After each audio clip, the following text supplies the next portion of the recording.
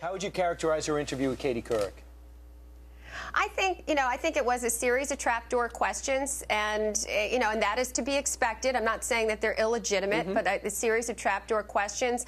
I think it's nerve-wracking for anybody to go through that. I think that she kept her end up pretty well, and that I would almost defy any individual to go back to back with Charlie Gibson and Katie Couric.